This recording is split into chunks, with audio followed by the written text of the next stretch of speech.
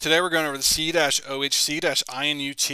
First thing you want to do with a panel removal tool is gently pry against the overhead console until you feel it snap. There are two hooks in the front, so you just want to swing it down as to not damage the factory hooks. Disconnect the two plugs and remove the overhead console from the vehicle. Once you have the console on a bench, you'll notice there are 10 T20 Torx fasteners around the perimeter of the assembly. This separates the two components of the Ford factory overhead console. So you want to go around and remove all 10 of those fasteners. Set them aside as you will be reusing them.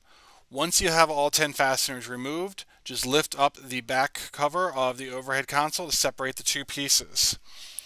The factory dome light section in the front is for the red dome light and it will not be used anymore, so you simply unsnap that from the console. Place the back cover back onto the factory overhead console and reapply the 6 screws that were removed. 4 screws will not be reused as they are for the factory dome light piece. Once you have everything back together, you're going to take the main mounting bracket for the overhead console, hold it up to the roof brace, keeping it centered in the opening, mark your 4 holes, and then using a power drill and a 3/16" drill bit, you're going to want to drill out your 4 holes for your rivets.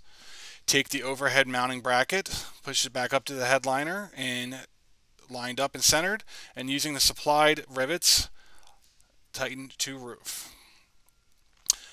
Take the factory Ford overhead console. You may plug that back in. The dome light plug will not be used again, so you can push that towards the back of the headliner. Snap everything into place, and then you're going to want to take the Havis overhead console shroud, place it up to the roof, and using the supplied hardware attached to the main mounting bracket. Make sure you are using even and consistent pressure on the 2 fasteners.